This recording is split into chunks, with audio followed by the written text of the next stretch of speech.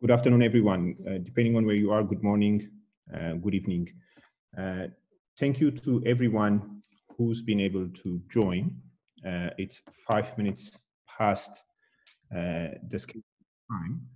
You can hear the beeps going on. Without doubt, there will be more people joining us as they are ready.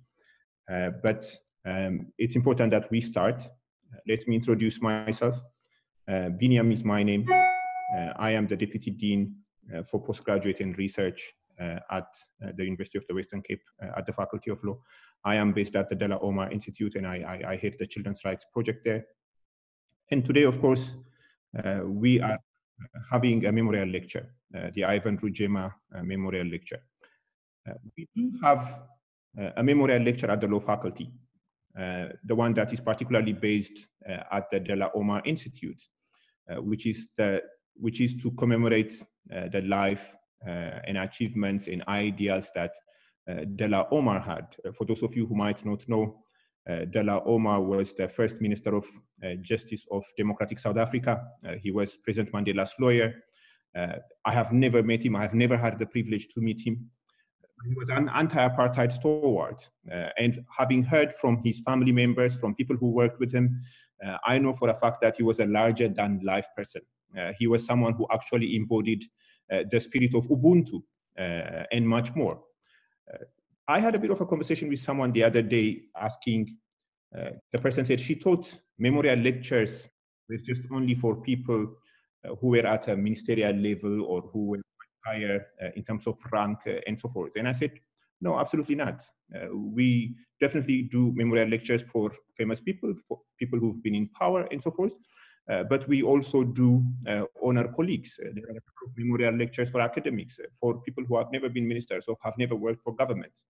And in any case, as I often like to say, Ivan was an inyangamugayo, as they say in Kenya, Rwanda.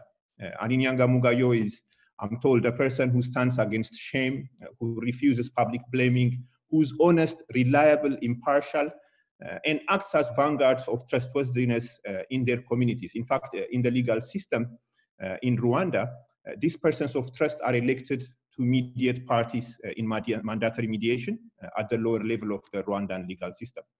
So the colleague that we're actually honoring today, he's not just a colleague. He's actually a classmate, he's a friend, he's a mentor, he's a teacher, and of course, he's a son, he's a sibling, a cousin, a brother-in-law, and a family member for many. And not just in our nuclear understanding of family, but in the broader context of what family means, particularly within the African continent. When we were preparing this event, quite a lot of the conversation happened over WhatsApp. And what was fascinating to me was that nobody said to me, whosoever we contacted to be on the program, to identify the date, to identify the topic, or anything, whatever the case may be, nobody came back to me and said, I will get back to you, or let me check my schedule, or let me think about it. Nobody said that. There was a lot of goodwill, there was a lot of cooperation, there was a lot of positive gesture that was extended, not necessarily because it's from UWC, not necessarily because myself or some of the family members were pushing towards this, but not necessarily because of the predominantly because of Ivan. Because Ivan would have said yes. He was very generous with his time in more ways than one. When Ivan died, there was a memorial that was held at the faculty. Professor Bob Martin was the dean at the time. I unfortunately did not get the opportunity to attend that event. I was out of the country, but that was a memorial service. But what we're doing today is a memorial lecture. We want to honor and celebrate Ivan's life, the things that he stood for, and the things that he appreciated in more ways than one. And of course, the manner in which he embraced Ubuntu, the manner in which he embraced humanity. That's what we're here to do. Now, I was looking at the program for today's event. And of course, I also had the opportunity to look at the people that have registered for this event. We have more than 200 people that have registered for the event. And as I was going through the list, I could easily see there are people that are actually attending this event who have spent much more time with Ivan, who knew Ivan much more than I do. and to a certain extent, much more than some of the people that we have rightly identified to be speakers during this event. I do hope, I can even say I do expect that this is the first memorial lecture. I expect that we will have others in the future. And of course, when we have some of those in the future, I look forward to incorporating those friends, colleagues, and people who have known Ivan much closer to be part and parcel of not just only the participation, but also to be part and parcel of the program. Now, let me come to the ground rules, and I will hand over the floor to our colleague, Professor Jacques Deville. The ground rules are the following. We want you to keep your microphone on mute. We want you to keep your camera off, unless in otherwise you are a speaker. That would be very much appreciated. Put your comments in the chat, and any questions that you might have from the public lecture that we will have shortly, you can also put those questions in the chat. There is a hashtag that has been created for this event, Ivan Rugema Memorial Lecture. So if you tweet, please do tweet, use that hashtag for the event. The event is being recorded. In fact, once we put online about this event, I have received a number of inquiries about the event. Some people writing from the US and saying it will be a different time because of the time difference, we will not be able to join, or from elsewhere saying because of XYZ reasons, we would love to attend, but we are not able to attend. So we will make sure that this is recorded, it's being recorded, and we will make it available on our YouTube. Having said that, I am going to give the floor to Professor Jacques Deville. Once Professor Jacques Deville makes the welcome remarks, I will briefly take you through the remaining part of the program, and we will continue. Professor Deville, the floor is yours. Thank you very much, Benyam. I was asked to say a few words of welcome this evening. And so I want to start by recognizing Professor Lavak, our DVC academic, who will say a few words of thanks towards the end. Our former colleague, Sam Rugege, I haven't seen his name yet, but he has hopefully also joined us. Then to the family and friends of the late Ivan Rugema, to our colleagues and everybody else who joined us today. So as Benyam said, this is the first Ivan Rugema Memorial Lecture, and we hope that there will be more in future. It's a sad, but also at the same time, a joyous occasion for us. It's a real privilege for us to welcome back, even if only virtually, Sam Rugege, former Chief Justice of Rwanda, professor at UWC, our former colleague.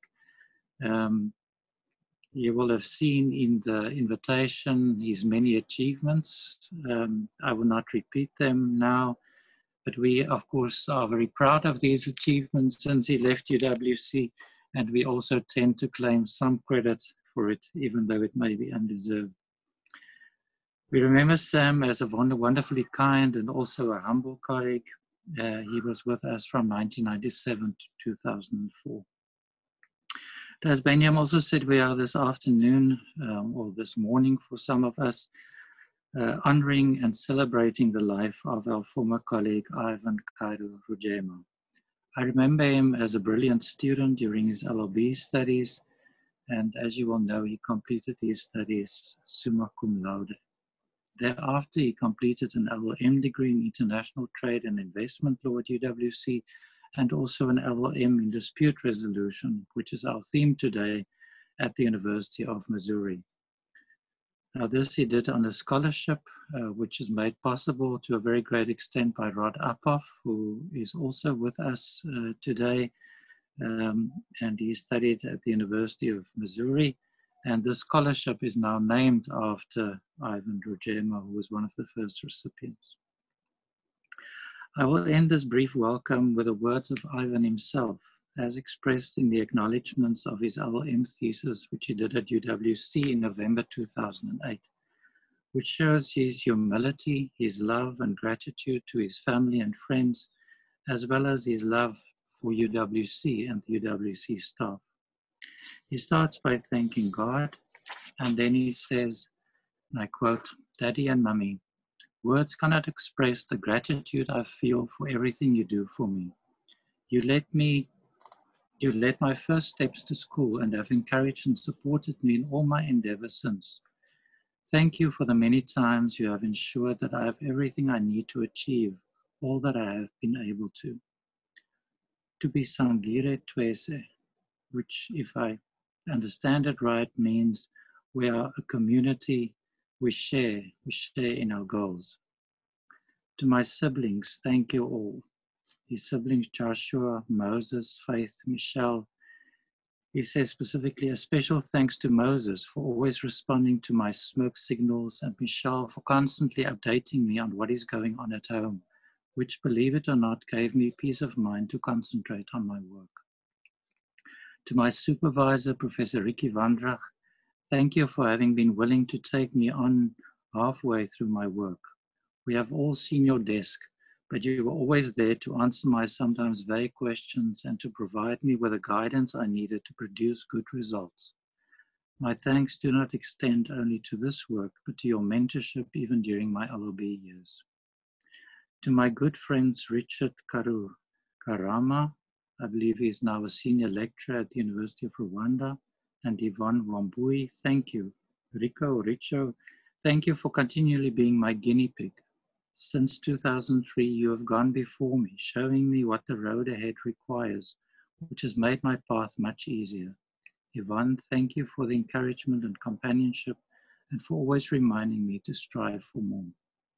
Lastly, but by no means least, thank you, Professor Lehman, for editing every page of my work. Your meticulous eyes and constant demand for precision greatly improve the quality of my work. Thank you all very, very much. Ivan. Thank you, Benyam. Over to you.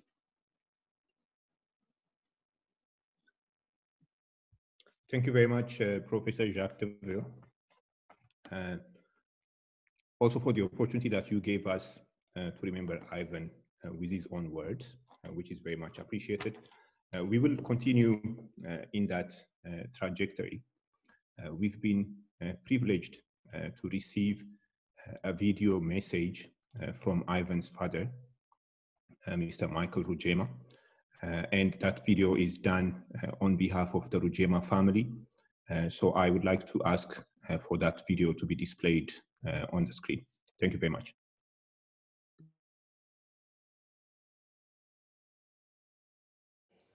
Good evening and warm greetings to you all. I would like to start by thanking the University of Western Cape's community. Ivan is home for close to 12 years for organizing this very special memorial lecture. A special thanks to Professor Jacques Deville, Dean of the Faculty of Law at UWC, Professor Slot Nielsen, former Dean of the Faculty of Law, Professor Uprof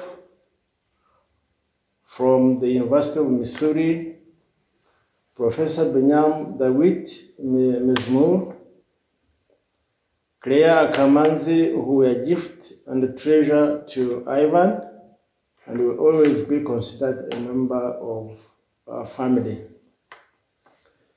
as well as Ivan's friends in Cape Town, Kigali, and beyond. Diane, Janine, Philippe, Emmanuel, Richard, and anyone I may not have mentioned by name. You remain dear to us all. My family and I thank each and every one of you here today for taking the time to be with us as we honor Ivan Rugema, our son, brother, friend, and colleague. And though it feels like yesterday, it has been 6 years since Ivan passed on. Ivan was a very special young man. For those of you who had the opportunity to meet and get to know Ivan, I think you will agree with me that he was soft-spoken, kind, hardworking, resilient, honest, connected with people effortlessly and with sincerity, respectful, had a quiet humor, humble, and was deeply compassionate and generous. Growing up, Ivan always had a sense of fairness and justice. As my family and I sat to speak about Ivan, we all recall that if there was ever a moment Ivan was involved in a disagreement, it was because of something or someone was not fair. He used every opportunity he had to make sure everyone's perspective was heard and we respected each other's differences. It therefore came as no surprise when he chose the law as his area of study and career. As a student at UWC, Ivan earned the Bachelor of Laws degree in 2006, graduating summa cum laude and a Master's of Laws in International Trade and Investment. While at UWC, he was also a recipient of a fellowship to pursue a second master's degree in law, specializing in dispute resolution at the University of Missouri in the United States, which he completed in 2008. In his own words, Ivan was an eternal student.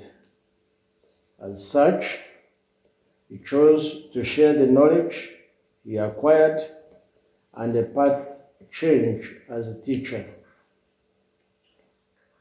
Like everything Ivan did, I approached it with humility, dedication, and commitment. Beginning in 2009, he lectured at UWC in the Department of Criminal Justice and Procedure. His devotion to his students did not, however, stop in the classroom. He was always available to help those who faced any difficulties, both academically and at a personal level, and as a result, was often approached by his former students, eager to update him on the path their lives had taken. Beyond his work in South Africa, Ivan was deeply committed to his country, Rwanda, and to Africa. He chose fields of study with a view to contributing to the country's legal sector, as well as the regional developments. In undertaking his master's degree in law at the University of Missouri, Ivan felt that a course in dispute resolution would be beneficial for a country like Rwanda, whose judicial system was struggling to get back to its feet after the events of the 1994 genocide against the Tutsi. He hoped to be involved in the mediation of internal disputes in Rwanda, as well as between the countries on the continent. The topic for this lecture is therefore befitting to honor Ivan's memory. At this juncture, I would also like to take this time to give special thanks to Professor Sam Rugege. Professor Rugege was not only instrumental in Ivan studying at UWC, he was also his teacher and someone that Ivan personally looked up to and looked forward to emulating. We are therefore deeply grateful for Professor Rugege for accepting to deliver this lecture. Before I conclude, as earlier stated, Ivan was a resilient and young man. Whenever he was faced with any challenges, he faced them with humility and resolve. In his short life, he lived by the mantra, keep walking, and encouraged and challenged his friends when faced with adversity to the same. As a family, on this day, as we remember and celebrate Ivan's life, what we would wish for his friends, former colleagues, and you all is never to give up or be discouraged when faced with any difficulties. Live out your lives with purpose, love, happiness, and the fullest. As he had advocated, let us all keep walking. On behalf of the family, I thank you all for your attention and wish you all a good evening. Thank you very much, Mr. Michael Rugema, Ivan's father, for delivering that message on behalf of the family. I will not do justice to what was said, but I just want to highlight 2 or 3 points here. The sense of fairness that you mentioned, if Ivan was involved in any disagreement, it should be about sense of justice and fairness. His humility, his dedication and commitment. I used to be his next door neighbor. I sat in office number 16. He was in the next door office. It was something that I witnessed every single day, that he actually kept working with a conscious purpose to achieve something. And of course, the fact that he made time available to support his current students, but also former students, was something that he lived by on a regular basis. On the program, we have 5 people that are scheduled to make remarks. We have heard and we genuinely thank the family for that video message on behalf of the family. And I have no doubt that the remarks that will come from the 5 people that are scheduled to make remarks will supplement, complement, and reconfirm what the family knew about Ivan and what we knew of him as a colleague, as a dean, as a classmate, and so forth. The first person scheduled to make that remark is Ms. Caroline Smart from the Department of Criminal Justice and Procedure at UWC. That is the department that Ivan worked at. So the floor is open for Ms.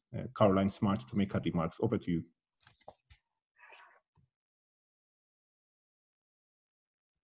It is an honor as a former colleague to say a few words about Ivan. To me, Ivan was a friend, a colleague, a lecturer, and an exceptional scholar. In whatever role I knew him, he stood apart as someone. I think I first met Ivan during undergrad studies.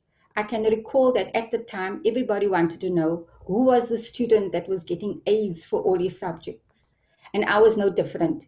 Then at the Dean Merit Awards evening, after witnessing his name called for almost every award, I met this young, vibrant, wonderful, gracious, and brilliant student, Ivan.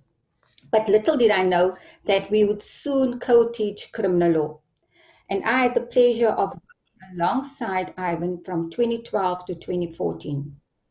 Ivan did everything with so much enthusiasm and dedication.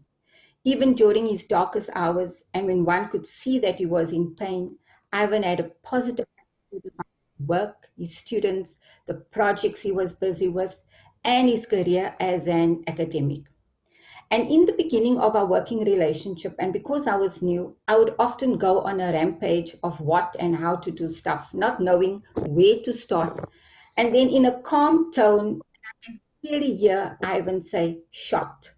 At first, I wasn't sure what he meant by saying shot, but I soon learned that it was his way of bringing calm to my manic situation. He was definitely a person of integrity and had a terrific work ethic. Regardless of deadlines or pressures, he always delivered. I recall during the second semester of 2013, and after a major medical treatment, he was so thrilled to be back in office. He started jogging, and we had quite a few discussions about health and exercise. He was excited about life. And at the time, we also had to finalize our examination papers. He had 400 plus scripts to marks and various other tasks to complete. And knowing that he just recovered from major medical treatment, I wasn't sure if he was going to cope with certain deadlines. But with Ivan's tenacity, he did. Ivan had so much passion for students. We both shared the passion about enabling students, and often we had lengthy discussions on how to deliver our module, bearing that in mind. Even in his final few months or on the occasions when we visited him, he always inquired about his students and their progress. It was a privilege for me to be part of his life. And although taken from us at such a relatively young age, Ivan was a determined, goal-orientated, caring person who truly loved life. He loved his career and he cherished all that life had to offer. It's a little over 6 years, as his dad mentioned, that our dear colleague and friend has left us. Ivan is surely missed, but never forgotten. Often in our department, we are reminded by things that are akin to Ivan. Thank you that we were fortunate enough to have known him and be part of his life.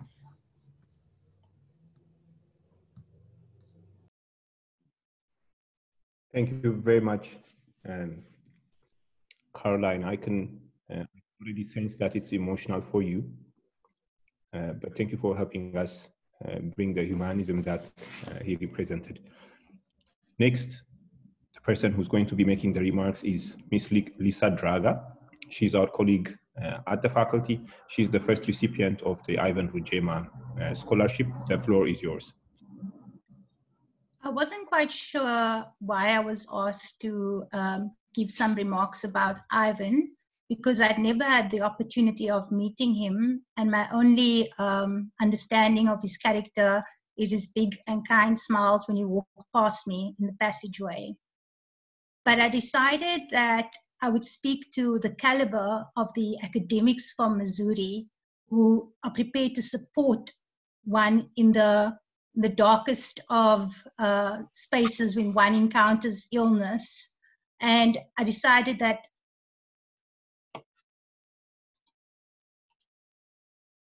okay. Sorry, it seems that my video was off. So I decided that instead of speaking about Ivan, I would speak about the Missouri academics and their caliber and their character when it comes to supporting students who are afflicted with some sort of illness.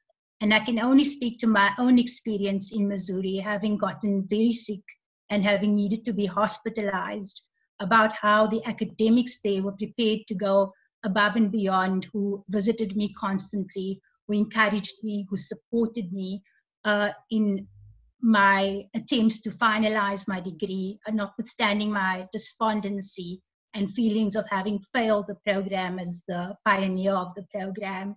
And the incredible support that I've got from them, I can only imagine that Ivan would have experienced some of that love as well in his process of having studied and being a flagship member of the UWC Missouri program.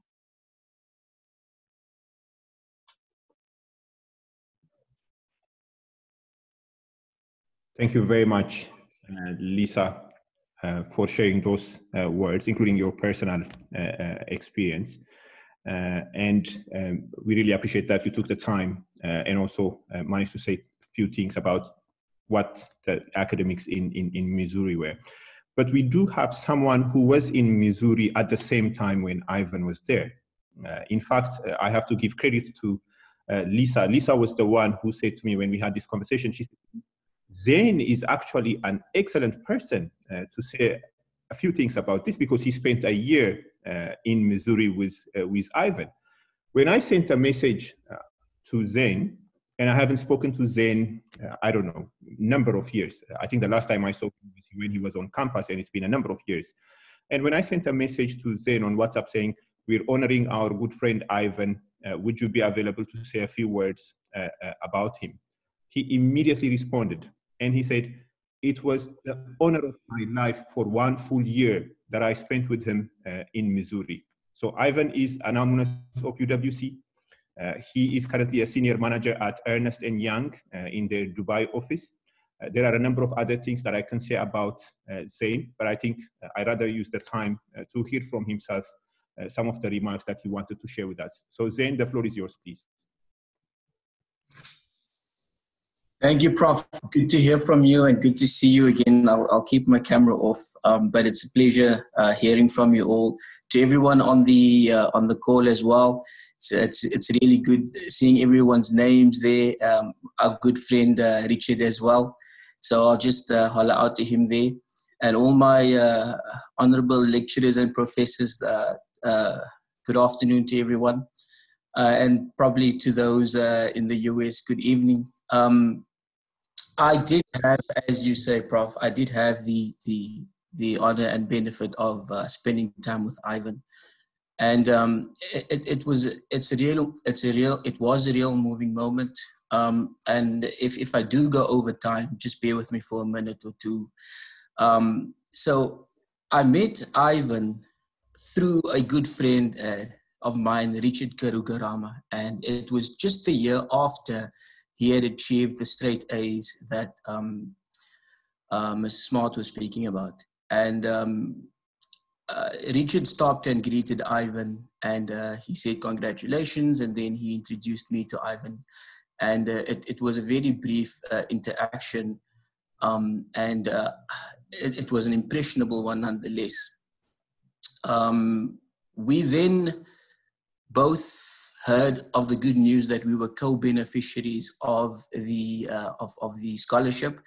In a way, I'm very glad that we were co-beneficiaries, because I assumed if there was only one, it would have been him. So I was very happy to be co-beneficiary of the program with him. But that's when we started planning our stay in the United States, and when we started, starting to get to know each other and touching base to knowing that we need to rely on each other in America. But how Ivan and I spent time together, we stayed for a year in the same house, basically. He was in one room, I was in the next. And every morning we would walk to class together, we'd attend lectures, we'd have lunch together, we'd go back to class together, then we'd have supper together, and then we'd go home. And on the weekends, we'd take a walk around the football yard, and we'd go to gym together at the evening. We studied together, we prepared for exams together. We had intense, long discussions about the law, dispute resolution, politics, our future, our lives, our relationships, the feedback we're supposed to bring back to South Africa and Rwanda. He really loved Rwanda, his country, and he loved South Africa and Cape Town as well. So we'd debate, we'd speak, we'd argue, we'd discuss, we'd contemplate, and we'd miss home together. It was a wonderful, wonderful time with Ivan, and he opened my way of thinking. But about Ivan, I can only echo what everyone said, but I used to call him brother. Whenever I saw him, I'd call him Brother Ivan or just Rugema. We grew really close together. And the best about Ivan was that he was, as everyone has mentioned, he was a real honorable man.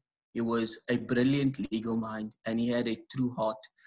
He walked with purpose, he spoke with purpose. He was very presidential. I always compared him to, at the time, Barack Obama, because at the time as well, me and him would be debating about the US politics, and he reminded me a lot of President Obama. He was a deep thinker. He was a very insightful man. He was, to me, able to apply reason and objectivity to every facet of his life, whether it was relationships, friendships. And Ivan and I would only speak about issues and would grapple with issues that really mattered. And he always used his mind in a positive manner. I recall when hearing about his cancer, and I gave some words of support to him. And as was mentioned on the call as well, he was more upbeat than me about beating it. He was diligent, he was conscientious, he had a strong work ethic as well. Importantly, as we all know, he was an intelligent man, but both intellectually and emotionally and psychologically. He always provoked you to think differently, to challenge your biases. When we would debate, he would say, I know what you're saying, but what are your sources? Why are you saying this? He'd challenge your views. But through all that, he was hectically hilarious and funny. He was very respectful and he was always humble. I had the wonderful opportunity of also meeting his parents when they came, his father when they came for graduation, his sister and his brother when they came for graduation to Missouri. And so he welcomed me in his family as well. And I am honored to have spent that time with him and honored to know such a wonderful personality and man. And I constantly pray for him as well. So, thank you. That's all from my side. Thank you very much, Zain, for sharing words with us. They do truly represent who Ivan was. You did indicate that you actually spent with him a full day for a full year almost while you were in Missouri. And I'm not quite sure there might be anyone who could have said those things from a position of authority, the same way that you've done about his humility, the fact that he debated issues that were of importance, and that he was very respectful, and so forth, so forth. Thank you very much again. The next speaker is our former dean, Professor Julia Sloss-Nielsen. When she knew Ivan personally, she was the dean when Ivan was recruited into the family. And I have no doubt that she would have a few things to share from her interactions and knowledge of Ivan at the moment. So Professor Sloss-Nielsen, the floor is yours, please. Thank you.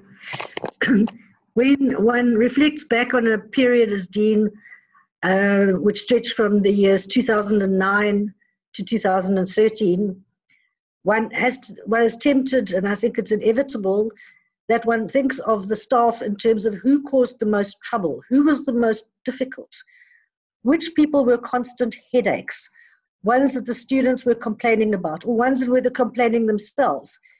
And for that reason, I have to confess, Ivan doesn't fall into any of those categories.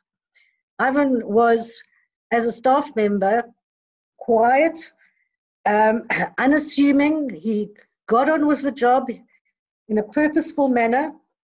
He fitted into the faculty very, very well. There were no issues with anybody, no interpersonal difficulties that I was ever made aware of in any respect. He was smart and a very able teacher. There were no student complaints ever. And he was also extremely gentlemanly in both senses of the word, a very gentle man, but also, as other people have pointed out, gentlemanly in the sense of respectful and deferential. He clearly had a huge amount of integrity, and as Caroline and others have pointed out, was always cheerful. There was never a feeling of discontent or disquiet on his account at all. So he will be remembered for me as one of my star members of staff during that period of deanship, not for all the attention that he focused on himself, but precisely for exactly the opposite reason, that he was able to get on with it and to have wonderful relations with his colleagues and with the students. And so I thank him for that. Thank you. Thank you. Thank you very much, Professor Sloos-Nielsen, for sharing those words. For those of you who probably don't know, Professor Sloos-Nielsen is not just only a former dean, but is also personally my former mentor. She was my PhD supervisor. She was my master supervisor. I know a thing or two about her. And I know for a fact that she doesn't throw around words so easily. And I know for a fact that she meant every single of those words that she shared with us. So it was a pleasure to hear those. And thank you very much for reconfirming what the family knew about Ivan. The next speaker is Professor Rod Uphoff. He also knew Ivan at a personal level. He's from the University of Missouri. His name has already been mentioned. And I really appreciate Professor Uphoff and Professor Sloos-Nielsen for making the time from your busy schedules to join us. The floor is yours, Professor Uphoff. Thank you. And I'm sorry I'm late for this. I was actually the host of another Zoom meeting involving people from UWC and the University of Missouri on a large NIH grant that we are applying for, UWC is applying for with the help of some people from Missouri, because otherwise I wouldn't, for the life of me, have missed this particular Zoom session, but I'm thankful that it's been recorded and I will watch it from the very beginning, and I'm sure I will tear up. As we all know, Ivan was a very, very special person, and he was a very special person to me and my wife, Marcia. And I hope I don't get too choked up on this particular, at this particular moment, but I got to know Ivan extremely well when he came to the University of Missouri. We had many dinners at our house, as all the UWC students have when they come to Missouri, and that's a time to debate and discuss, and it's a special time for us to get to know our UWC friends, students even better. And Ivan was one of the first, and he was here with Zane, as Zane already articulated, and I have such good memories. In fact, my memories were strong that when Ivan passed away, we had this scholarship with Lisa Draga as the first recipient. And I went to Fred White, who was the donor who gave us the money to be able to bring UWC students over to the University of Missouri. And Fred had met Ivan, and Fred was extremely impressed with Ivan, as everyone was who met Ivan. And I said to Fred, Fred, I would really like to be able to name this scholarship, which at that point was unnamed. I'd really like to name it after Ivan. But since you're the one who's given us most of the money for this, before I approach UWC about this idea, I want to make sure you're on board. And Fred said, absolutely. I had thought we should name the scholarship after Fred, since he gave us over $400,000 to bring UWC students to the University of Missouri. But Fred said, no, don't name it after me, name it after Ivan. And that's what we did. And so the Ivan Rugema Scholarship has brought over 20 UWC students to the University of Missouri to earn their LLM. It's a wonderful experience for UWC students. It's a wonderful honor for Ivan, and it's been great for the University of Missouri as well, because they benefited from the intellectual spark of all of the UWC students who have come to our campus. But Ivan was, and I don't want any of the others who are on this call to feel bad, but Ivan was indeed very special. And when he went back to UWC and began as a lecturer and working on his PhD, he actually taught in our winter school program with UWC. and Mike Middleton, who was the former president of the University of Missouri, also a law faculty member, co-taught with Ivan. And Mike told me after that experience that he thought Ivan was one of the most talented young teachers that he had ever worked with. So, so I think that's about all I can say about Ivan, except he will always remain a very special person in my heart. Thank you. Thank you very much, Professor Appo, for those remarks. Really appreciate taking the time to share with us. I know it's an emotional time for many of us. Before you came, there were a couple of us who actually also choked. But as we said, it's an opportunity to celebrate Ivan's life, what he stood for, and the human being that he was. Let me just make a few remarks from my side, and I will hand over to our colleague, Professor Patricia Lenahan, who will help us to moderate the public lecture. We spoke quite a bit about Ivan. The family shared with us who Ivan was to them. The dean, of course, drew our attention to Ivan's own words, which is very much appreciated. I want to do briefly something similar, take us back to some of his own words. And I got this from his social media platform. And I quote, this is how he described himself on his timeline, on his profile on Twitter: Rwandan and global citizen, educator and eternal student. I stand on the shoulders of giants so that I can see more than they, and then he put ... Now, some people put in their social media profile what they aspire to be. They put a quote. In fact, some people put in their social media platform something that's not really true.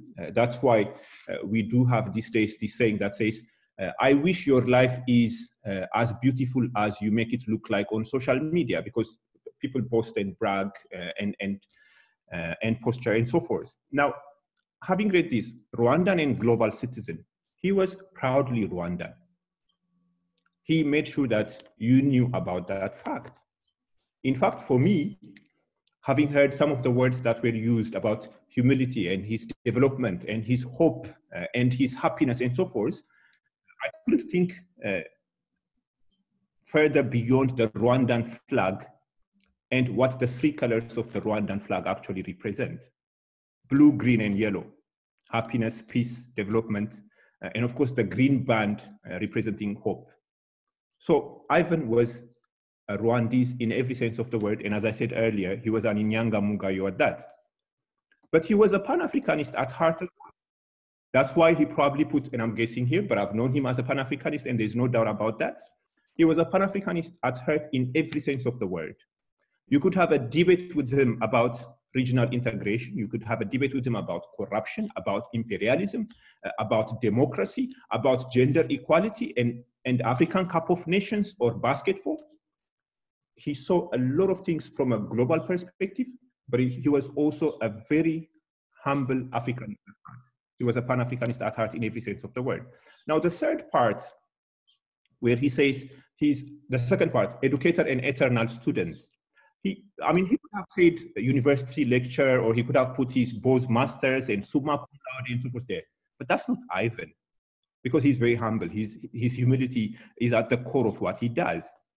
And he's not just only an educator, and I'm speaking for myself here, but also probably for many other people. Not just only educator in the context of the classroom.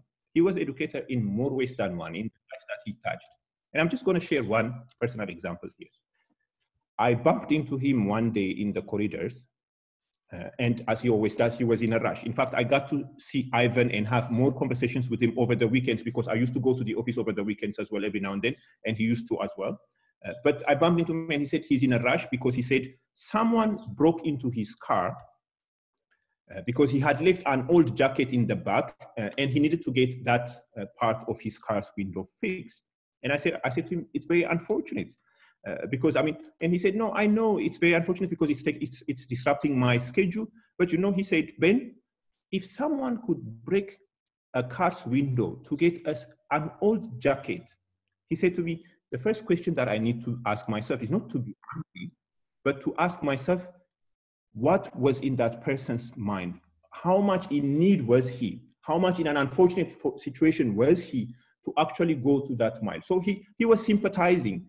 And that is something that I've learned from him. So when he says an educator, not just only in the classroom, but outside in the lives that he touched.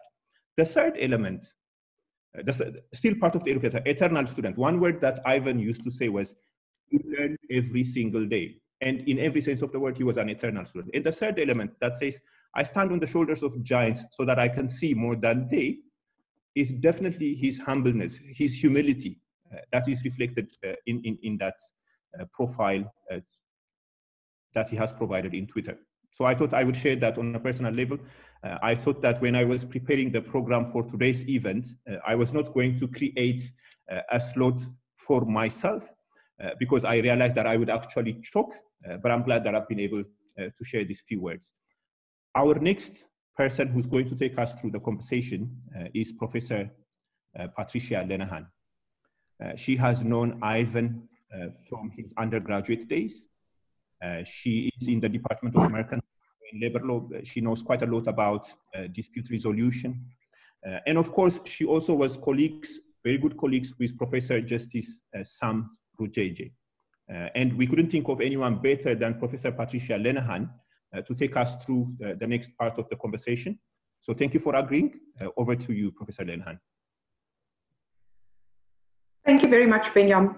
It's truly my pleasure to introduce Professor Sam Rugege, our speaker today, former Chief Justice and a former colleague of ours at UWC. I'm going to read from the resume that was included in the invitation because it encapsulates it very well. Sam Rugege retired in December 2019 after 8 years as Chief Justice and 8 years as Deputy Chief Justice of Rwanda. He was educated at Makerere University, Uganda, Yale Law School, and the University of Oxford, where he obtained LLB, LLM, and D respectively. He started off as a lecturer in law at Makerere University before being forced to flee the terror of the Idi Amin regime in 1976. He then taught at the universities of Lesotho and Eswatini. Before being elevated to the bench, Rugege was a professor at the University of the Western Cape, teaching constitutional law and post-Apartheid land reform. While at UWC, Rugege acted as a consultant to the commission that drafted the post-Genocide Rwanda Constitution, which ushered in a new era, providing for respect for the rule of law, independence of the judiciary, fundamental human rights and freedoms, equitable power sharing, as well as a commitment to national unity, reconciliation, and peaceful resolution of disputes. As Chief Justice, Rugege was responsible for developing judicial policy and presided over the Supreme Court whenever on the panel.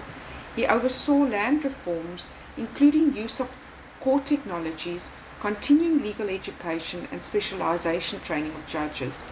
Under his watch, access to justice was enhanced through constitutional challenges, public interest litigation, and the promotion of court-annexed mediation. For 10 years, Justice Rugege was also principal judge of the First Instance Division of the Court of Justice of the Common Market for Eastern and Southern Africa, COMESA, an ad hoc court dealing with commercial disputes arising in the common market. Justice Rugege was elected Honorary Fellow of St. Peter's College, Oxford. In recognition of outstanding achievements in the field of law, he was honored by the East African Law Society in recognition of distinguished service to the legal profession, and by the Rwandan Bar Association for outstanding contribution to the development of the legal profession and justice in Rwanda. It is my pleasure to put forward Professor Sam Rugege. Thank you very much.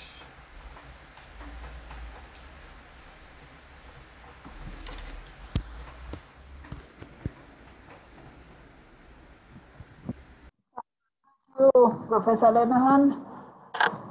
Good afternoon, Sam. Good to see you, Patricia.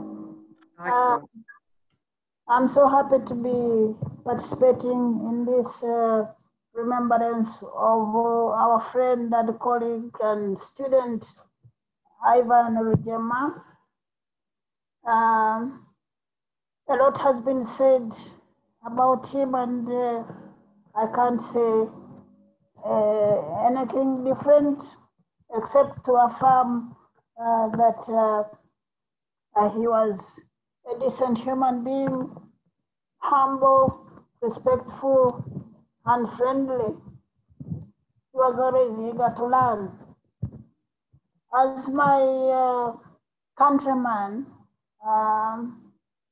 we got along well, and he often came to my office just to chat or to talk about his academic work. Despite the fact that he was so brilliant, he was always asking questions, always trying to know more. And I think it is right that he called himself an eternal student. He always wanted to know more. Again, as Professor Mesmour said, he loved his country, and we talked a lot about Rwanda and its future. I remember one time he came to our house in Rwanda Bush, and we spent the day with him and his friend Richard Karugarama, talking about Rwanda and South Africa and peace and reconciliation. When I was here in Rwanda some years ago as a Deputy Chief Justice, he visited me at the Supreme Court, and we discussed about his future, his hopes, his intention to do a PhD, and we talked about different areas he could do it in. And one of his interests, of course, was dispute resolution, in which he has done a master's at University of Missouri. And when the family asked me to give a lecture on this occasion in collaboration with UWC, I thought that the best I could talk about was dispute resolution in Rwanda.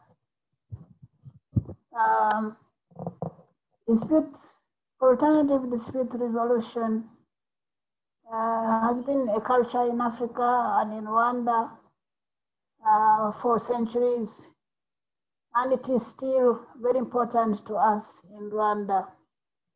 And therefore, I'm happy to be talking about it. It's a large topic.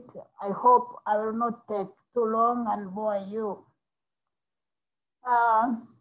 One of the interviews that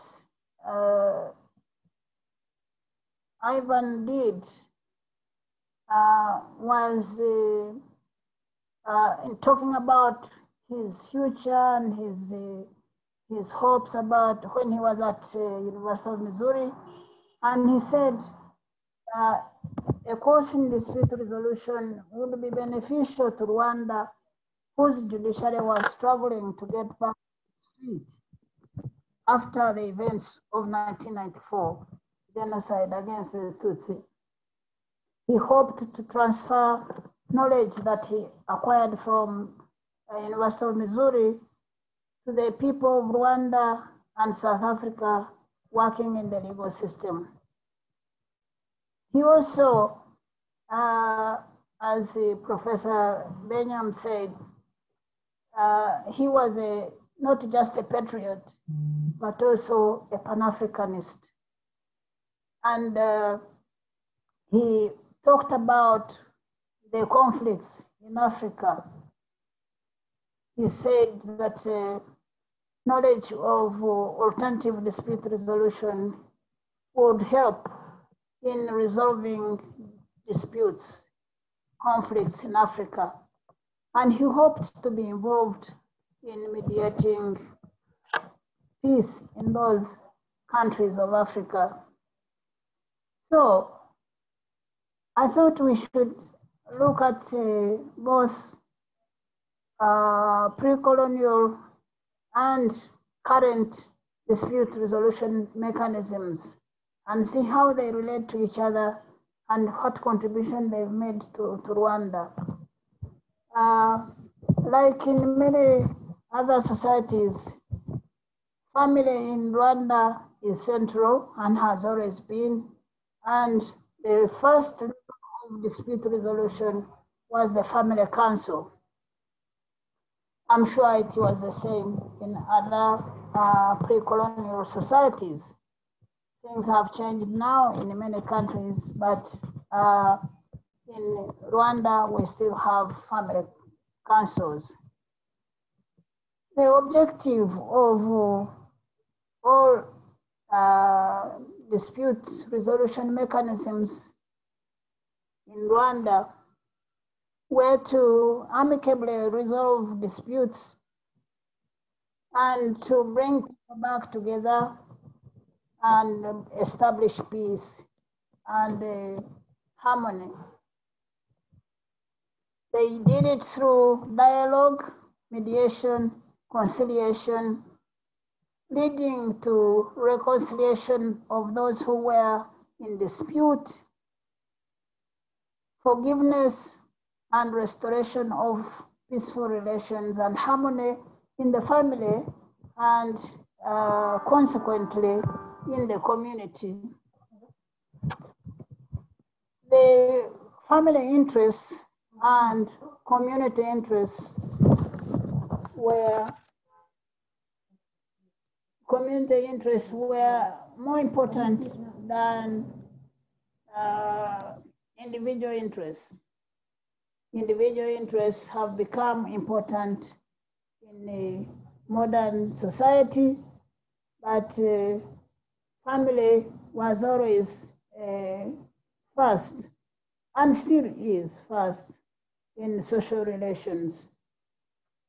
The family council consisted of the head of the family and the male adults of the extended family in an attempt to reconcile the disputing parties, usually over land, over succession, over damage to property, and domestic matters. The proceedings were always informal, allowing everyone to speak, to say what they knew about the dispute, and to identify, to help the gathering, to identify the wrongdoer, admonish that person, give advice, and therefore resolve the dispute. Usually it ended up in restitution or reparations for the damage done or the wrong done, and an apology. Usually beer was shared at the end of the session as a sign of reconciliation. Many traditional institutions were, however, undermined by the colonial rule, but family councils survived. They survived because the state or the administration had no role in enforcement of what had been decided by the family council. Enforcement depended on respect and fear of isolation or withdrawal of family support, which was very important, including security. You could not be secure in pre-colonial society without the support of your family and your community. In the post-genocide era, the family councils are still operational, they are recognized by law, and they are encouraged.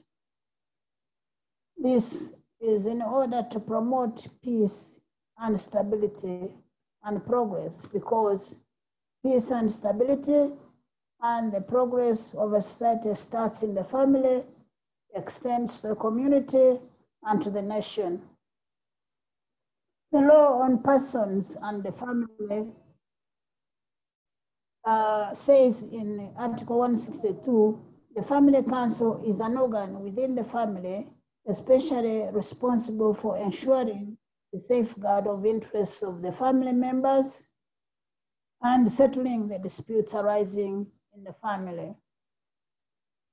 The next article says the council has the responsibility to listen to and settle disputes relating to succession and any other disputes arising in the family, and to mediate when parents of a child have disputes over parental authority. They also deal with disputes on maintenance obligations, which is important to family relations today. They do guardianship and adoption. So, unlike the pre-colonial all-male council, today's family council consists of male and female. The law says the father, the mother, and adult siblings of the concerned person must be members, and at least 2 relatives, and 2 wise people chosen by the concerned person. The word mentioned by Professor Inyangamugayo, members of councils have to be Inyangamugayo, honest, and persons of integrity. The decisions reached are reached by consensus and failing consensus by majority. The decision must be recorded and signed because today there are legal consequences. If a family council takes a decision on succession, it can be enforced. And if it is disputed, the court will always ask for the decision of the family council. After the family council, if there was no agreement, in the pre-colonial period, it would go to a Gacaca forum. You've all heard about Gacaca, it has become famous. In the pre-colonial period, it was still an informal gathering of heads of families and close advisors, the Nyangamugayo, or wise men of the community who were close. The Gacaca resolved disputes that could not be resolved at the family council or where more than one family were involved. Their purpose was the same, to try and amicably resolve the dispute and reconcile the parties to establish peace and harmony within the families, the 2 families. A dispute belonged to the family. It was not a dispute of one party, especially if it was more than one family involved. The family took responsibility to prosecute the dispute before the Gacaca, and if they were found liable, then they would communally pay the fine or the compensation for the wrong done. However, Gacaca, like other institutions, was devalued by colonialism. Gacaca was many of the functions that it was performing, or the cases it was adjudicating, were taken away and given to administrators of the colonial administrators. of the colonial regime. However, even in post-colonial time, the first two regimes did not give sufficient respect to Gacaca and only used them to deal with petty offenses. However, after 1994, Gacaca were revived, this time as the official institutions. They were given the responsibility to handle genocide cases, to deal with the hundreds of thousands of accused persons accused of participation in genocide. This was largely because of the appalling state of the justice institutions at the time, with many judges and prosecutors having either been killed or fled the country because they had participated in genocide. The attempt to deal with genocide cases in conventional courts was unsuccessful. It became clear that in order to deal with all the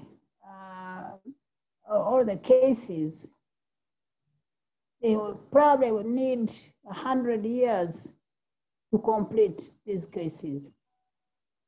And therefore, a different solution had to be found.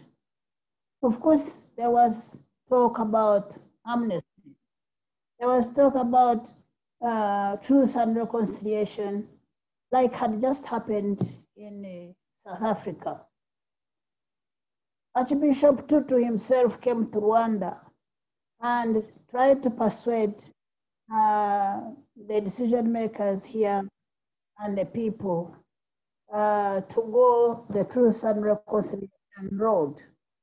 However, the Rwandese were not happy with amnesty because it was partly responsible for the genocide. Since 1959, people had committed atrocities and got away with it because they got amnesty from the state. Now, after the 59, 60s, 70s, there were atrocities until the genocide. That is, people say it was partly because of these amnesties that people thought they could commit genocide and get away with it. So Gacaca were reintroduced as a solution, as a traditional fora that could use non-lawyers to administer justice.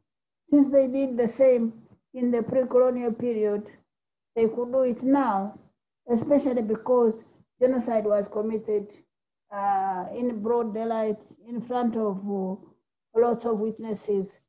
There was little to it. The evidence was there. So even ordinary people could decide cases of their compatriots who had committed those crimes.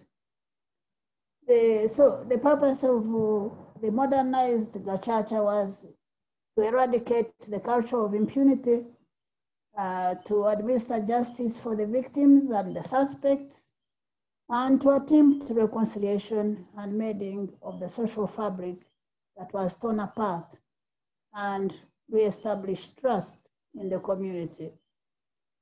It was hoped that if this happened, then people could move forward in unity towards socio-economic development. As I said, the judges were lay persons elected for their integrity, male and female, young adults and older adults. It was participatory justice, community justice, similar to the traditional era. There was a minimum of formality, no lawyers, no judges, and therefore no objections, no, or postponement of cases. It was, it moved fast enough for them to be able to complete over almost 2 million cases by 2012. That was about 10 years.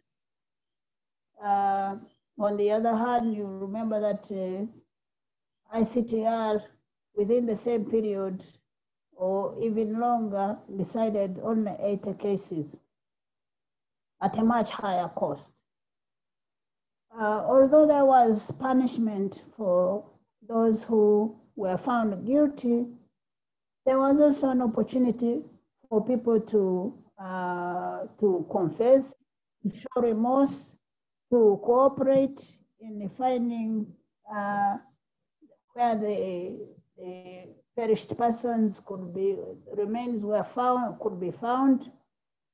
These were incentives to reduce sentences or to have the sentences suspended or commuted to community service. There was a program of community service for those who cooperated with the justice to serve part of their sentences in prison and the other part to perform it while they were in their homes or in community buildings, to perform public works, and also to assist in rebuilding what had been destroyed. They also built houses for victims of genocide or survivors.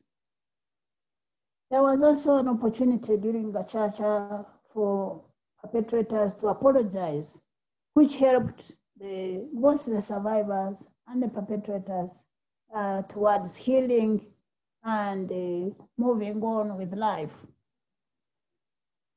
The Gacaca has been criticized for not having defense lawyers, using lay judges, inadequate time to prepare. But this must be seen in the context of genocide and the circumstances, that there were no resources. Even if you wanted to have lawyers in those courts, thousands of Gacaca courts, there were not enough lawyers to go around. And there were not enough judges to be able to adjudicate in these cases. So, looking at the achievements of this Gacaca, of this homegrown solution based on tradition, we not only see a lot of the cases resolved or decided, but a lot of truth came out. A lot of victims could be found and reburied in dignity. There were apologies by those who accepted their wrong, who realized that they had behaved inhumanely and wanted to be reintegrated back into their societies as normal people. This contributed to peace, to stability, and improvement in the economy that we see today in Rwanda. But Gacaca courts came to an end in 2012 when they finished their assignment. But that was not the end of homegrown solutions based on culture. We also have the Abunzi mediation committees as a dispute resolution mechanism. We trace Abunzi back into the colonial, pre-colonial period, where they were the level of dispute resolution just above Gacaca. They involved the elders of the two families, the heads of families and the elders, but also involved the chief of the village, who then led the discussions towards resolving the dispute. The village chief, who was more of a clan chief, was involved because now the matter had gone beyond the two families. They could not agree. It affected the harmony of the community as a whole. And they also attempted to bring peace in the community, to bring the two families together, re-establish harmony. In the modern times, we still have Abunzi, again reintroduced in the post-genocide period by the Constitution of 2003, which established them to be responsible for conciliating parties in conflict with the aim of consolidating national unity and peaceful coexistence among Rwandans. The same purpose as was in pre-colonial period. However, here it is regulated by law and supervised by the Ministry of Justice. However, the same as in the old times, the emphasis is on who does the conciliation. It has to be inyangamugayo, the persons of integrity.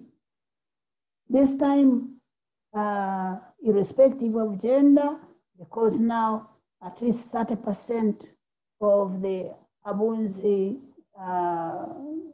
panel must be women. There is a lot of emphasis on gender equality in Rwanda, as you must know. This panel of conciliators is chosen by the disputing parties themselves. The community elects 7 members of their community, and the parties, each time there is a dispute, are free to choose 3 of those 7 to decide their cases. So there is, this process is also participatory, it is public, and aimed at reaching the truth and reconciling the parties. However, the modernization of this part is that if they do not agree on a solution, then the conciliators take a decision, write it down, make it into some form of judgment, and it can be enforced.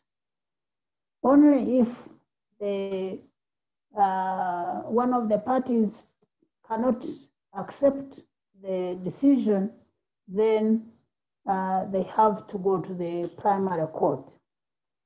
But you can see that the emphasis is still on peaceful resolution of disputes within the community so that people can go on. The impact of this Abunzi mediation mechanism or conciliation mechanism is that it has reduced the court backlog considerably. 97% of potential court cases are resolved by Abunzi, only 3% going to the courts. And the people are happy with the process. According to a survey by the Rwanda Governance Board, 78% of the population are happy with what the Abunzi are doing. They prefer them to courts because obviously they are they are free, so they don't have to spend money on courts and lawyers. They are closer to them, so there is an element of access to justice. And perhaps importantly, because they don't have to go to court, more time is devoted to economic activities with an impact on household income and to the national economy. So it contributes to peaceful coexistence. After resolution, they reconcile and continue good relations. Then we have modern forms of ADR. We have to say that although Abunzi are very successful, they are popular, they are accepted, they only handle relatively minor cases or cases that are not more than 3 million Rwandan francs, which is about $3,000, which is not a lot.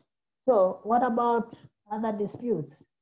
Other disputes have to go to court, or they have to find another ADR forum.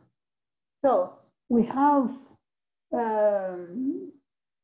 in Rwanda, we've been pushing for more alternative dispute resolution mechanisms that can handle cases beyond the 3 million of the Abunzi.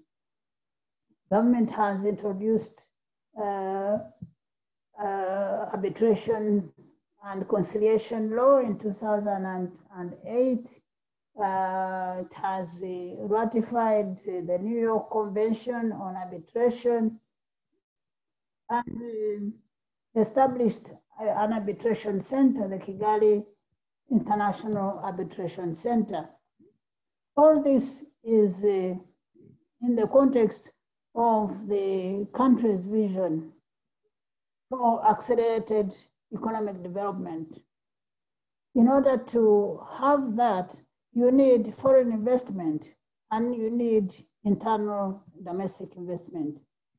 All this has to happen in an environment where enforcement of contracts is reliable, where there are business people can resolve their disputes in an environment that is confidential, that they can trust. And it is in that context that this arbitration center was set up and the laws amended. So far, that International Arbitration Center has resolved 165 international and domestic arbitrations. Perhaps not a great deal, but as I understand it, that's very good within the African market. There are other African arbitration centers which have not had any cases at all. So the center has also trained arbitrators and trained judges so that they can handle any reviews properly. And the impact of this is that investor confidence in Rwanda has increased. There are independent assessments to that effect, including the World Bank ease of doing business reports, which have put Rwanda #2 for a number of years. And currently it is at number 38 in the world out of 190 countries, which I think is quite commendable. So Rwanda enjoys a good reputation among investors, partly due to a highly developed dispute resolution system in the country, according to African Business.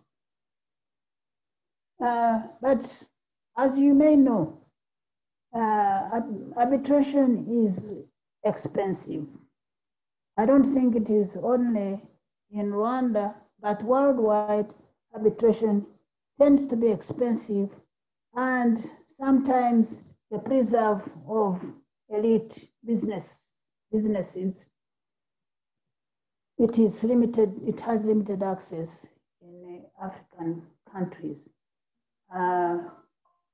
Ordinary Africans, even business people, may not afford those fees of arbitrators. Although indeed we need to do much more to domesticate arbitration so that it's not seen as some international forum which is expensive and unaffordable. So in any case, after arbitration, we look at mediation, which is another alternative dispute resolution mechanism. And although it has similarities to arbitration, it is quite different. Where arbitrators have the last word and control the process, in mediation, parties control the process and have to agree to the result of the mediation. Although they share speed and confidentiality with arbitration, there is much more control in mediation. The other advantage of mediation is that people are given an opportunity to talk to each other, to express their grievances, their frustrations, and their interests and expectations. So through that discussion of the two parties, they understand each other and may reach an agreement which is acceptable to both parties. So unlike the winner-loser scenario of arbitration and litigation, mediation has the opportunity, the context or the framework of reconciling the parties, which is closer to our traditional way of dealing with disputes. So where do we stand now with mediation in Rwanda? I must say that not where we want to be. Mediation is fairly new as a practice in Rwanda, but we're working very hard on it with the full backing of the judiciary and other state institutions. Over the last couple of years, there has been training of lawyers and judges on mediation skills, thanks to the Edwards Academy and the generosity of Bruce Edwards of Edwards Mediation Academy, who has offered his online course to Rwandans, and also thanks to retired Judge Daniel Weinstein of the Weinstein International Foundation, who has facilitated financially the training of lawyers and others who need mediation skills, and has also financed the preparation of a manual for guidance of mediators and other activities. More recently again, the judiciary has taken the initiative to start court-annexed mediation, whereby mediations can be done in court by judges or registrars, but also by reference to private mediators. Because there has been training of mediators, the Chief Justice has accredited a number of mediators who have been trained to be able to be given cases that they can mediate from the courts. There is also an awareness campaign going on through radio talks, television talks, and through the print media, promoting mediation as a way of resolving disputes amicably, showing the people that they'll save time, they'll save money, they'll save emotional distress that they would get if they went through a court process. Court processes can take 10 years. In our countries where we have a lot of case backlogs, it is much quicker to go for mediation. And especially in cases like family, where people do not want to wash their dirty linen in public, mediation offers them an opportunity to reach an agreement or a settlement on their differences. The next week, there will be a mediation awareness week, where the message is mediation is a pillar of justice that strengthens Rwandan society. In other words, you get justice, but you also have a chance to reconcile and live peacefully together. There has also been an ADR policy in the process, which is awaiting approval by government, and which will lead to legislation that will regulate ADR as a profession. And we believe that that will even accelerate the use of mediation. There is, of course, resistance by lawyers. Some of them think that mediation will take bread away from them because there will be no appeals. They will not get as much as they used to get through the court process. But they're also being trained and made more aware that they can benefit from mediation.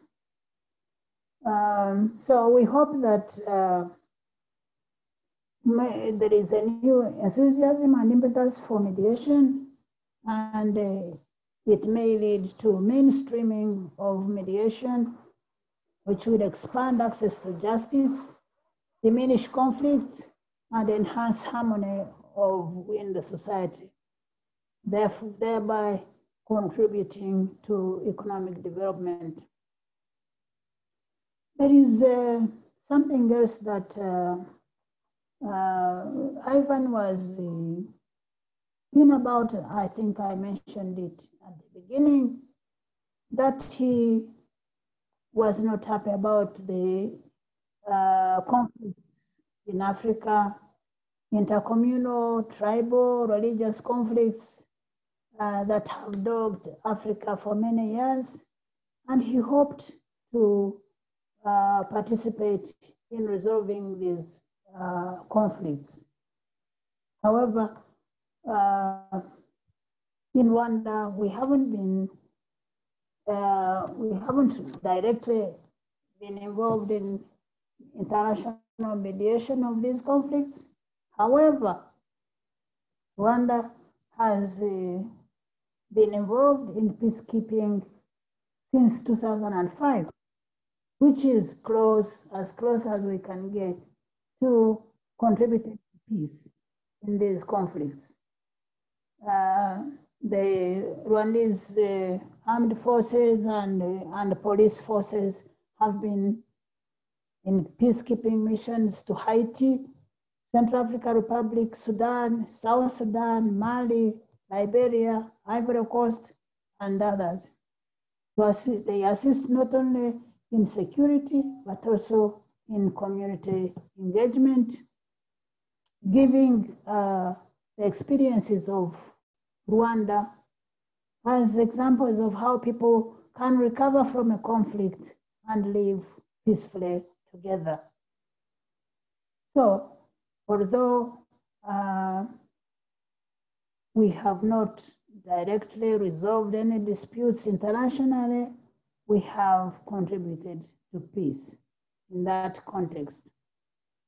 In conclusion, I would say that as we started off, peaceful resolution of disputes have always been part of African culture and should continue to do so. Although it was undermined under colonial and post-colonial administrations, they have recovered and been given their rightful place in modern society. They have contributed to peace, to stability, and social and economic development.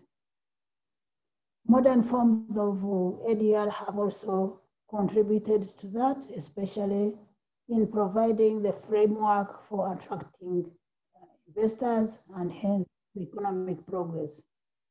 Ivan had a vision of peace and development in his country, Rwanda, and on his continent, Africa. It is evident that many in Rwanda share his vision and are doing what they can to realize that vision. But it is back in progress. Aluta continua. I thank you for your attention, and I thank UWC for inviting me to be part of this, and also the family. Thank you very much.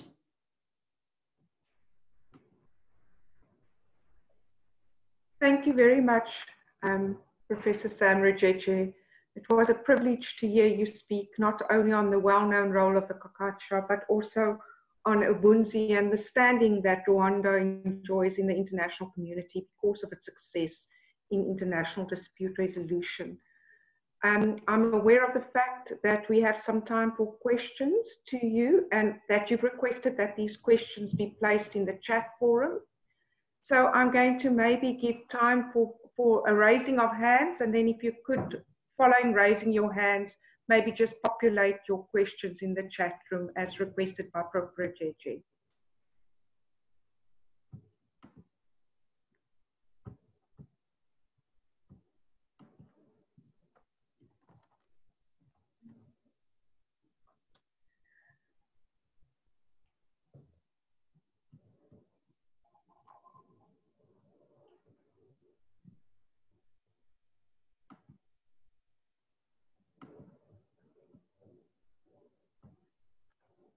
Perhaps it will not be just questions, it can also be contributions in terms of ideas or reactions. Wonderful. Thank you so much for that, Sam.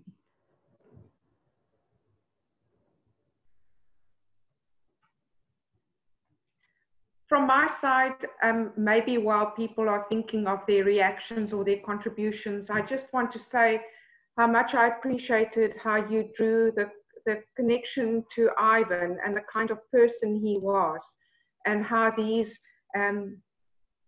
family councils and forums are based on the integrity of whoever presides, and how Ivan, in his quest for peace, not only in Rwanda, but also in the African continent, so resemble those characteristics and attributes that would have made him such a wonderful contributor to many of these dispute settlement forums. I see there is someone that has populated someone in the chat.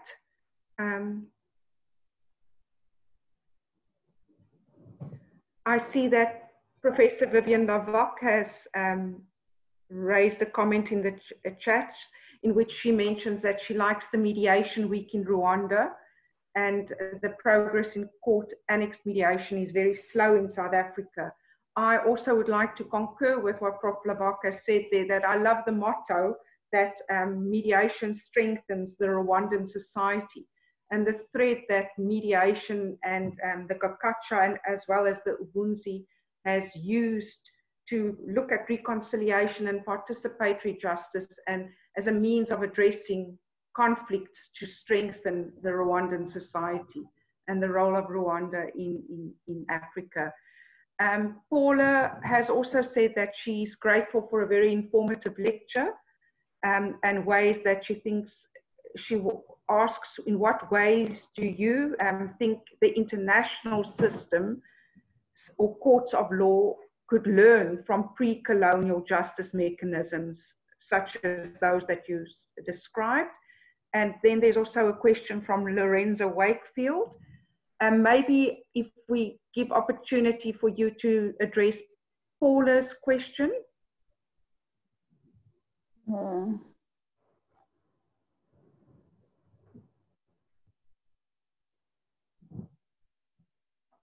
Okay, I think I can see Lorenzo Wakefield's question, talking about stored legal aid bill and whether I can play a role in advocating for people-centered justice. I think I am available to assist wherever they seek my assistance. Right now, I've been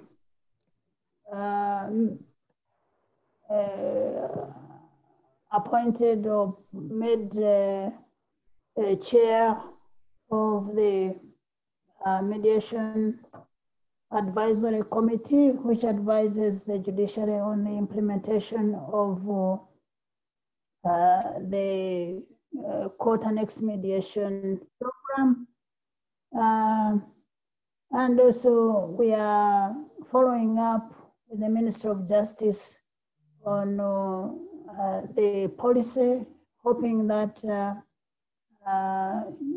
it will come out soon and that we shall have legislation that regulates mediation. So also regarding legal aid, I know we have a problem about legal aid in our country. There are many people who go to court without legal assistance because they can't afford. But also I think the reason it has delayed is not for lack of attention, but perhaps because it is a question of affordability and the priorities in terms of, do you support people to pay money that you would otherwise be spending on health or education? So there is an issue of priority here. And I know there are people who will perhaps disagree with me on this, but this is what I think is the problem, that it is weighing priorities. But well, I'm happy to assist wherever. How has the legal processes helped address the psychological legacy in healing the wounds of genocide? Thinking particularly about models that could help people, communities suffering prolonged systemic oppression and its attendant levels of brutality and pain. my thoughts on helping people suffering psychological legacy of genocide. Obviously, there are people still suffering trauma from genocide. They are assisted wherever it is possible. But we still have a low level of manpower in handling psychological health. But they're doing what they can, especially through the which is a vehicle of government to support survivors. Some of the psychological problems can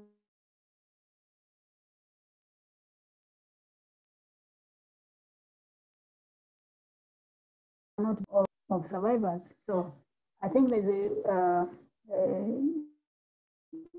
effort to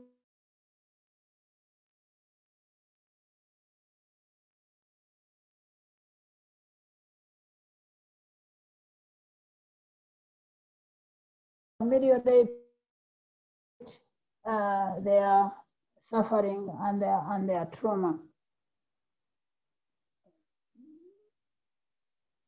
I don't know whether there's another question. Sam? Yes. I've been advised by Professor Mesmer that the question by Umesh Baba would be the last question that and point put forward to you. There's also many thanks coming in from all the people in the audience expressing their thanks to you. But I'm not going to jump through on that. I'm going to hand over to the DVC academic, Professor Lavak, to express her word of gratitude and appreciation. I can see Prof Mesmer is there first. So thank you so much, Sam. Thanks again. Thank you very much. Thank you very much. It's been an absolute treat. In fact, for my colleagues at UWC, last month we had the former Deputy Chief Justice of South Africa, Moseneke. And of course, today we have the former Chief Justice of Rwanda. So it's been an absolute treat in October, but also in November. And thank you very much for all those inputs that have been provided. Before I hand over to Professor Lavak, I would like to ask for everybody's indulgence.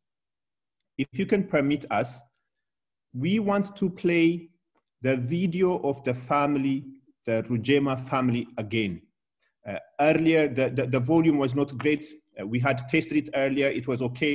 It's one of those things, but I'm hoping that you can indulge us for about 7 minutes and then we will immediately end after that. So I'm just gonna ask, especially for those that were not here earlier, you will also get the opportunity to listen to that important message from the family. I'm going to ask our colleague to play the video one last time. Thank you very much for your indulgence and please stay around for that video.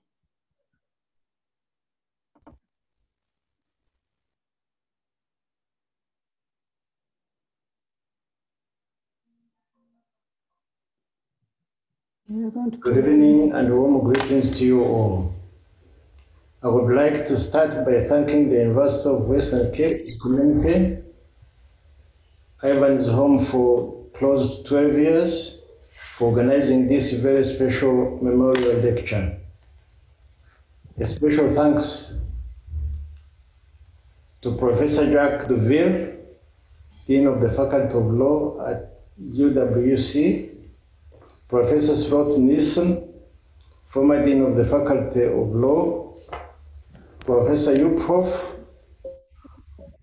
from the University of Missouri, Professor Benyam Dawit Mizmur, Claire Kamanzi, who were a gift and a treasure to Ivan, and will always be considered a member of our family, as well as Ivan's friends in Cape Town, Kigali, and beyond. Diane, Janine, Philippe, Emmanuel, Richard, and anyone I may not have mentioned by name. You remain dear to us all. My family and I thank each and every one of you here today for taking the time to be with us as we honor Ivan Rugema, our son, brother, friend, and colleague. And though it feels like yesterday, it has been 6 years since Ivan passed on. Ivan was a very special young man. For those of you who had the opportunity to meet and get to know Ivan, I think you will agree with me that he was soft-spoken, kind, hardworking, resilient, honest, connected with people effortlessly and with sincerity, respectful, had a quiet humor, humble, and was deeply compassionate and generous. Growing up, Ivan always had a sense of fairness and justice. As my family and I started to speak about Ivan, we all recall that if there was ever a moment Ivan was involved in a disagreement, it was because of something or someone who was not fair. He used every opportunity he had to make sure everyone's perspective was heard, and we respected each other's differences. It therefore came as no surprise when he chose the law as his area of study and career. As a student at UWC, Ivan earned a Bachelor of Laws degree in 2006, graduating summa cum laude and a Masters of Laws in International Trade and Investment. While at UWC, he was also a recipient of a fellowship to pursue a second master's degree in law, specializing in dispute resolution at the University of Missouri in the United States, which he completed in 2008. In his own words, Ivan was an eternal student. As such, he chose to share the knowledge he acquired and impart change as a teacher. Like everything Ivan did, he approached it with humility, dedication, and commitment. Beginning in 2009, he lectured at UWC in the Department of Criminal Justice and Procedure. His devotion to his students did not, however, stop in the classroom. He was always available to help those who faced any difficulties, both academically and at a personal level, and as a result, was often approached by his former students, eager to update him on the path their lives had taken. Beyond his work in South Africa, Ivan was deeply committed to his country, Rwanda, and to Africa. He chose fields of study with a view to contributing to the country's legal sector, as well as the regional developments. In undertaking his master's degree in law at the University of Missouri, Ivan felt that a course in dispute resolution would be beneficial for a country like Rwanda, whose judicial system was struggling to get back to its feet after the events of the 1994 genocide against the Tutsi. He hoped to be involved in the mediation of internal disputes in Rwanda, as well as between countries on the continent. The topic for this lecture is therefore befitting to honor Ivan's memory. At this juncture, I would also like to take this time to give special thanks to Professor Sam Rugege. Professor Rugege was not only instrumental in Ivan studying at UWC, he was also his teacher and someone that Ivan personally looked up to and looked forward to emulating. We are therefore deeply grateful for Professor Rugege for accepting to deliver this lecture. Before I conclude, as earlier stated, Ivan was a resilient and young man. Whenever he was faced with any challenges, he faced them with humility and resolve. In his short life, he lived by the mantra, keep walking, and encouraged and challenged his friends when faced with adversity to the same. As a family, on this day, as we remember and celebrate Ivan's life, what we would wish for his friends, former colleagues, and you all is never to give up or be discouraged when faced with any difficulties. Live out your lives with purpose, love, happiness, and the fullest. As he had advocated, let us all keep walking. On behalf of the family, I thank you all for your attention and wish you all a good evening. Thank you very much. I'm sure you agree with me that it was the right decision that we played the video one more time. And even though technology was not on our side earlier, we've been able to overcome that. At the beginning, I said that organizing this event was almost effortless because I don't have, as I said, anyone who said, let me check about it, let me think about it, because it was about Ivan. And we basically marched with a common purpose to make it happen. But it doesn't mean that there is no one who worked behind the scenes and planned and executed. So it's time for final remarks from the DVC academic, Professor Lavak. She's our DVC academic who happens to be a lawyer.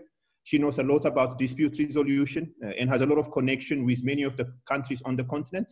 So thank you very much for being here, and it's over to you.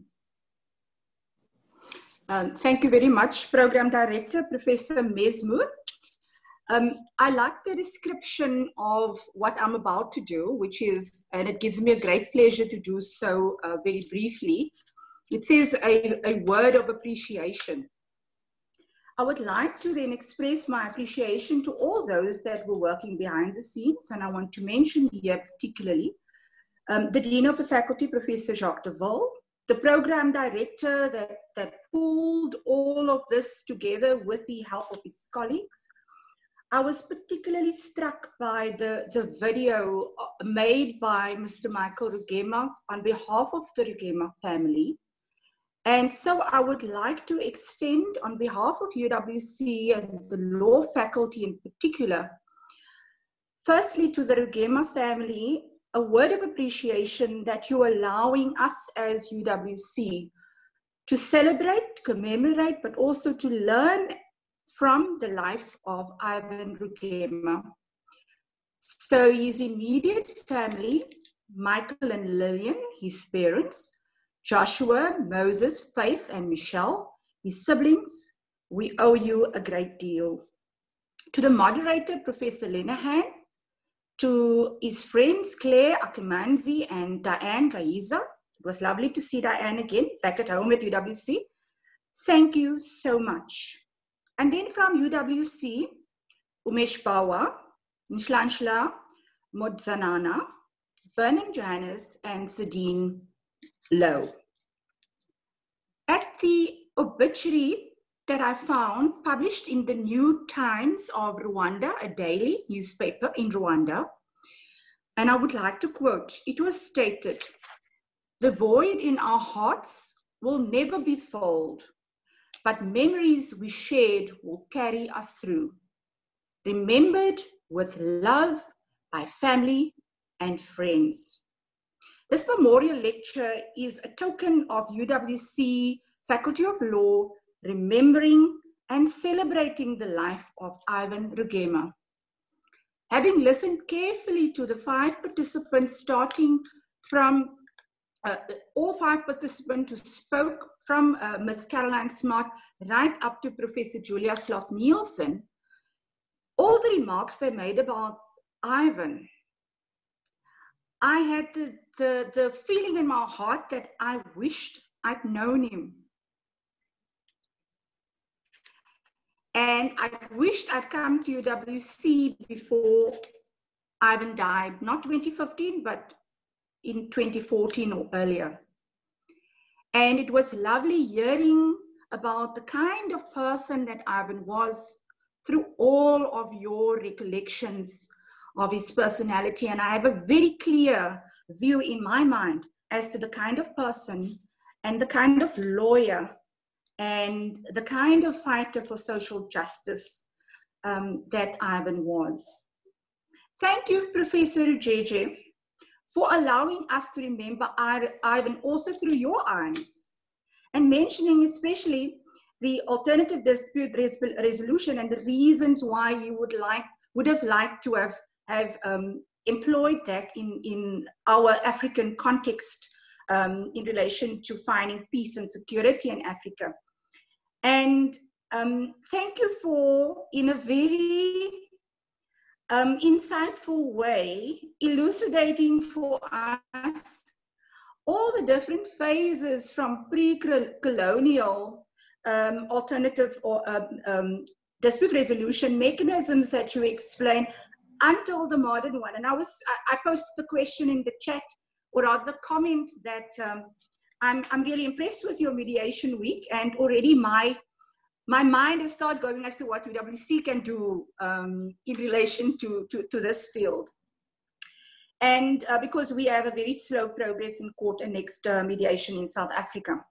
And just to mention, I felt such an incredible kinship tonight, Prof Rugege, because I have a personal connection to Rwanda.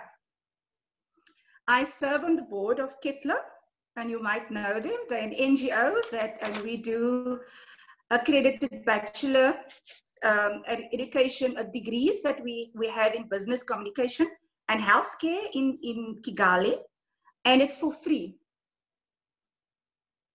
And I'm also on the board of the soon-to-be accredited Kepler College in Kigali, and you won't believe it, but I was due to travel to Kigali in May this year, and then COVID happened. So I'm telling you, Prof, that if post-COVID, when I have an opportunity to travel to Kigali, I'm going to ask Prof Mesmoor to connect me with you. Thank you very much for your lecture tonight. And I also want to say that to the faculty, that I hope that the annual Ivan Rugema Memorial Lecture will in future also focus on peace and security in Africa. We oftentimes focus so much on violence. And it is my hope and dream that in some stage at UWC, we will have a center for peace and violence studies, so that one also turns the violence into peace. A warm UWC thank you to all of you who participated, and have a good evening. I thank you. Thank you very much, Professor Lavak. I know why I almost always come to you for these occasions. You contextualize it, you personalize it, and you also make it practical. It was a beautiful honor celebrating our friend, colleague, son, sibling, in his own words, a Rwandan, a global citizen, educator, and eternal student who stood on the shoulders of giants so that he can see more than they. And he kept walking. Have a good evening.